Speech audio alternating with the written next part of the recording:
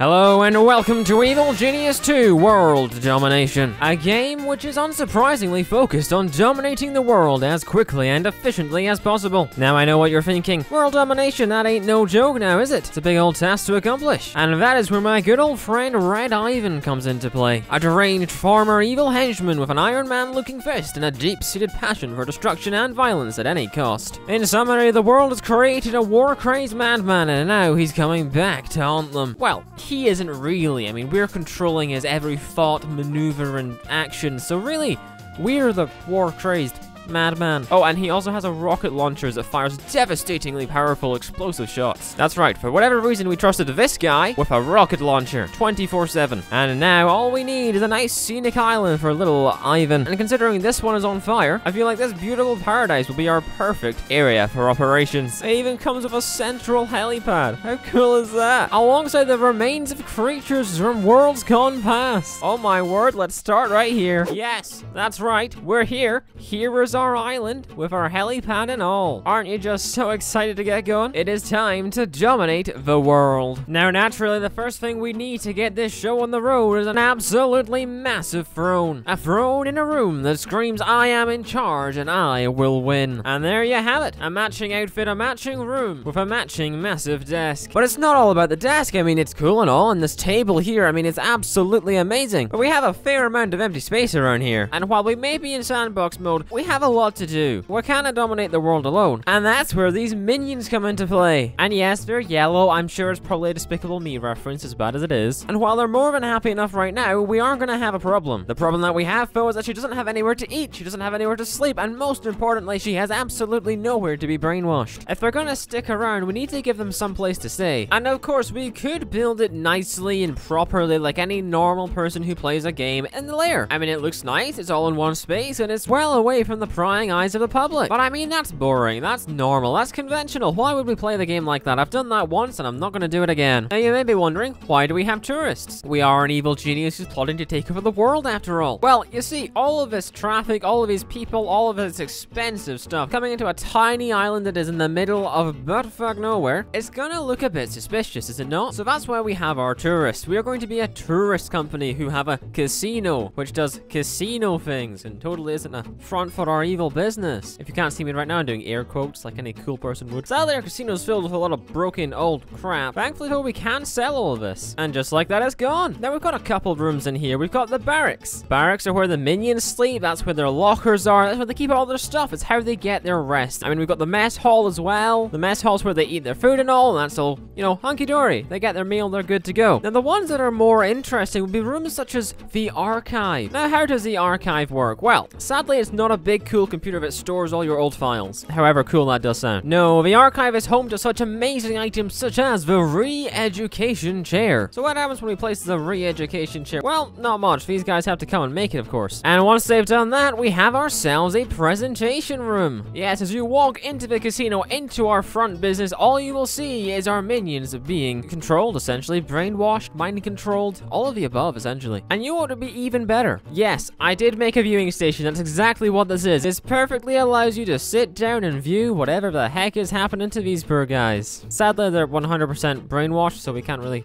do brainwashing as a presentation. I'll make sure to unbrainwash some people later, though. I'm sure it'll be a great show. But besides this horror show of an evil lair, we do need something else. We need to actually make some progress towards world domination. And that's where a laboratory comes in. Yes, the laboratory is so science minions can perform research, and that research will be towards our global operations towards creating the Doomsday Weapon. Now, what is a Doomsday Weapon? Well, the Doomsday Weapon is what goes in that big black hole. It will fire something way up into the air, all across the world. I don't know what, because I've never played through the game this way before, but I'm sure we're about to find out. For me, maybe in like 30 hours, for you, like 5 minutes. Now, while the re-education display cases are absolutely phenomenal, they do still need places to eat, drink, sleep, and hang out. And why not follow the same boat that we've got here? Why don't we just open up their private lives for all to see? It's a bit like Facebook and Instagram. I mean, we have the perfect space for it right here, and it would be the perfect thing for our tourists to see. I'm sure it's a very unique thing to have. I'm actually beginning to realize there's some dark kind of undertones here. They were not intentional. Yeah, I can see how this doesn't quite look the best, but hey, it does look weird. Okay, yeah, I admit this does have a few weird, subtle issues, but it looks cool, and it does technically function. Thus, there's no problem as long as I don't acknowledge a problem. I mean, how can there be a problem if you don't acknowledge it? I mean, now all we need to do is actually build a casino around this stuff. And there you have it. Perfect casino. You've got the casino things that do casino. I don't know how casinos work. I've never been to one. You got your bed, you got your eating area, you've got your TV, you've got your fountain made out of gold. And I know we've run out of power. That's fine. Everything's totally going to plan. Now, you see what I've done is I've essentially built a nuclear reactor under the base. This thing doesn't look dangerous at all. The only problem is if it goes up in flames and we have a slight problem. That's actually possible. I think it's quite easy for power stations to go up in flames in the game. Yeah, I'm sure it's fine. Nothing will happen. The 9 beds that we have here aren't really enough of the 222 minions we have in the lair. So we're gonna have to expand our tourist display cases. I mean, the bedrooms. Yes, we're expanding the bedrooms. And just like that, the bed problem is gone. Well, I mean, technically we made it bigger, but it's not really a problem now, is it? We even added some new exhibits. Look at that. I don't know what the hell's going on that screen, but it looks fancy and important, doesn't it? It does look a little dangerous. I do wonder what they do to them there. Like, your head goes in that little hole there between 2 cold, hard metal circles. Are they electrocuting your brain? No, I hope not. Let's not dwell on the fact, eh? Let's just admire the beautiful scenery, however weird it looks. Well, now that we've got ourselves, you know, the entire casino thing set up here, I would say it's time to venture out into the world that we want to dominate. And it's quite simple, really. We just start scouting areas. Once we scout a country or a continent, that's us established a base there, and that means that we're one step closer to taking the entire world over. One base of operations at a time. I feel like the game maybe wasn't quite designed for you to take over every single continent at once, because we've got a slight backlog here. Ever so slight. And just like that, we have established our dominance all across the world. Okay, we haven't quite taken it over, but we have got a base in every country and continent. That's one step of the way, isn't it? Now, if you want a quick roundup, each continent on the map is controlled by a different evil enemy. Down here, we have Smash, in the lovely yellow color, might I say. Up here, we have Patriot, being, you know, USA and all that. In Europe, we've got the Hammer District. In the African areas, we have Saber. And then over here, in places like India, we have Anvil. Now, all we have to do is perform some heists in all these locations around the world, and we kind of just scare them into submission.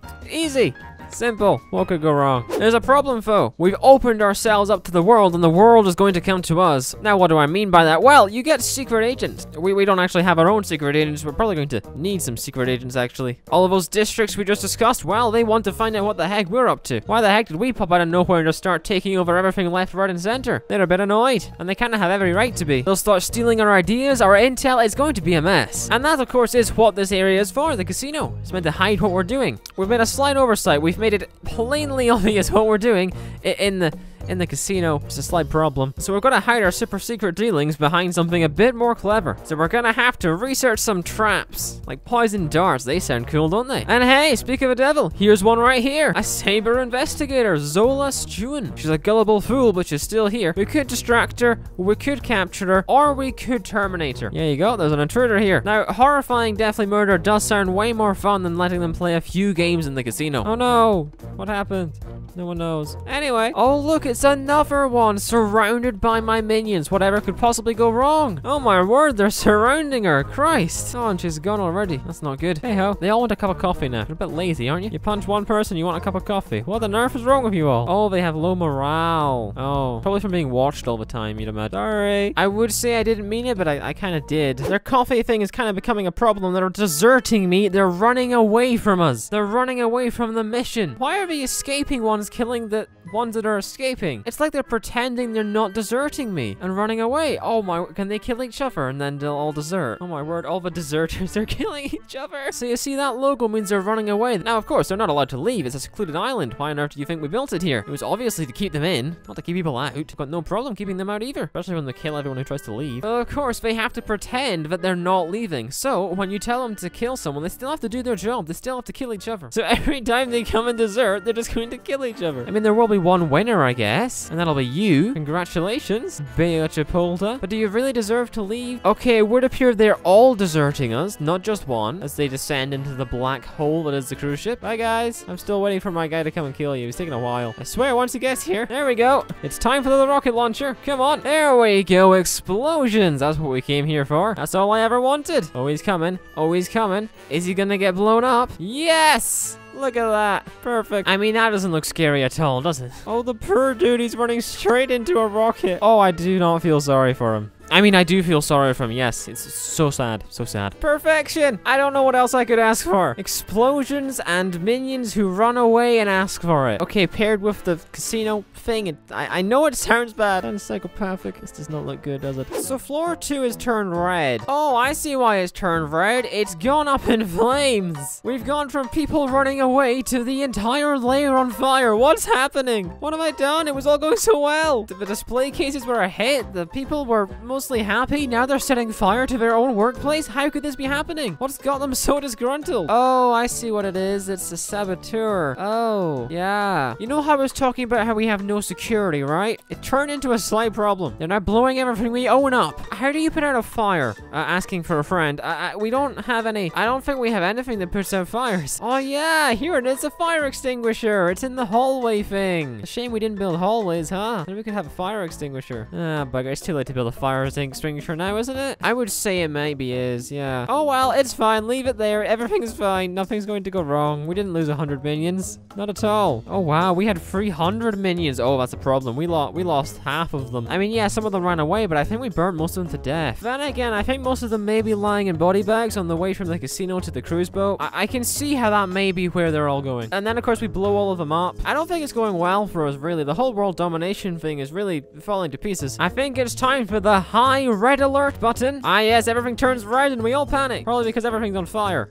To be honest, it was all already red. Yeah, so the fire's still going. I'm really not sure. You know, I thought the fire would die out, but then I realized it's sandbox mode, so stuff can't take damage, so it's going to endlessly burn. And I don't think that's the worst thing. We can always just wall this disaster off and leave it there. That doesn't seem like the worst idea. I mean, these machines all work, so I'm sure it's fine. I do think it's safe to say that we have some problems with the whole security of our evil lair. I mean, they have set the place on fire multiple times. It seems like a slight issue. And you know, that's why we have guards, mercenaries, martial artists, and hitmen. The only problem is we don't actually have them, we have to train them. So you take this little normal generic minion and you train them up to be a cool, experienced guard. And that is exactly what we're going to do with the guard trainer. And there we have it. We've got ourselves some guards. They're doing guard things. They'll help protect us against the bad people. Oh, look, this one can stand on 1 foot and kick. That's even better. And he's got a beret. Ain't that just great? Maybe you can tell I don't know what I'm talking about. I think it is right to say we have a slight problem with people breaking in. I mean, here's one right here, for example. They just keep breaking in, stealing our stuff, killing stuff, and blowing it all up. That's because we don't have any protection. So thankfully, the game has traps. An elaborate selection of traps. You've got killer bees. You've got a disco floor. You have a shark tank. I mean, what is there not to love? And I mean, you can even be attracted to some of them. Get it?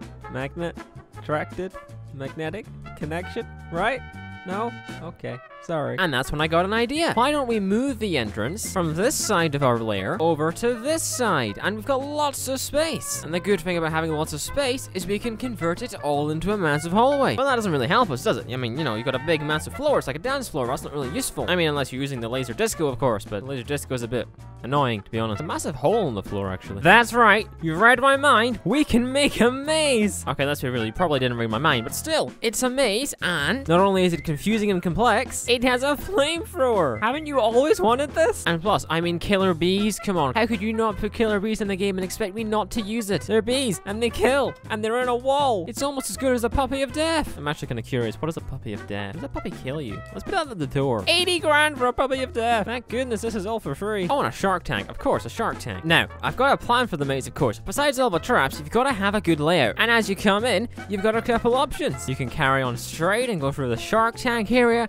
You can go through the middle, you can go right or left, you can go through a kind of maze area, in and out, in and out, in and out. I don't know, if you went left, you can just go around all of that. Kind of boring, actually. I mean, if you went the shark tank route, you'll get a dead end, so that's fun. But I mean, come on, it's a dead end for a puppy. I mean, how can you complain? And then at the end, the two of them join up and you get to the door. If you've survived all the traps that I'm about to put in, why don't we start with a fake safe? I mean, that's tempting, isn't it? But at the end of a door and you're really excited. Hell, a double-sided fake safe. How about that? And the giant fan is great. It pushes your enemies enemies away. It makes them slower. It slows them down. It doesn't kill them, though. But it can get very annoying if you start adding it at the end of every single one of these. I mean, that's going to take a fair while to get through. Besides all the flamethrowers at every single position, of course. And how could we forget the dance floor of death? Or the laser disco, as they call it. I feel like the lasers are probably deadly. And a freeze ray before every flamethrower. I mean, that's kind of a given, isn't it? It's just funny. And I mean, if you go the wrong way, you get the laser hallway of death. It's gonna be sore. Do lasers act? Yeah, lasers hurt. They probably do. Poison darts. Oh, me. I feel like I'm getting carried away. Is it too much? I feel like I'm slowly murdering some people here at this point. And it's a paywall. Oh, that's a great one. That's like Fortnite. Except this game also has DLC, so it's kind of a bad metaphor, really. It's funny as heck, though. I think that's it, though. It's the perfect maze. It's the only way to get in, and our employees can get through fine, but if you're not an employee, you've got to get through all this. It may actually take the minions a fair while to get through all that, actually. I'm sure they'll be fine. Well, it's an extra 25 minutes to get to your destination. And perfect timing! We've got our first person! Look at them go!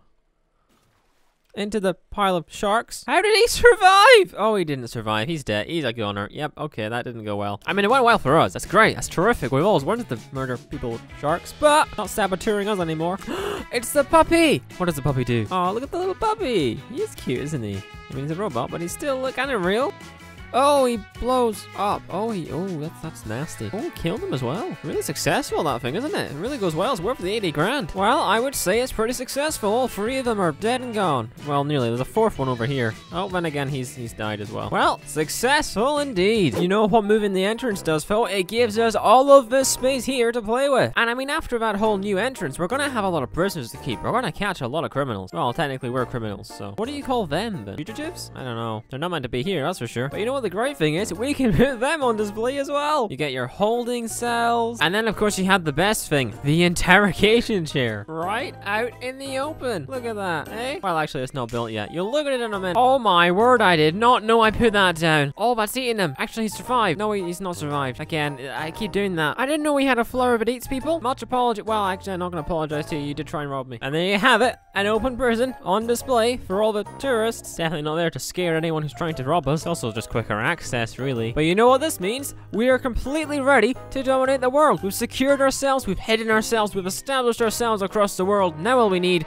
is to actually venture out into the world. And I'm gonna see you next time for that. Hey, do you want to have your very own copy of Evil Genius 2? Well, thanks to the guys over at Rebellion, I have a key to give away. If you want to have a chance of, getting Evil Genius 2 World Domination in your Steam account, then follow the information in the description. Oh, and they also sent me this absolutely awesome magazine, eh? Isn't it cool? Righty-o then. Thanks for watching. Cheerio.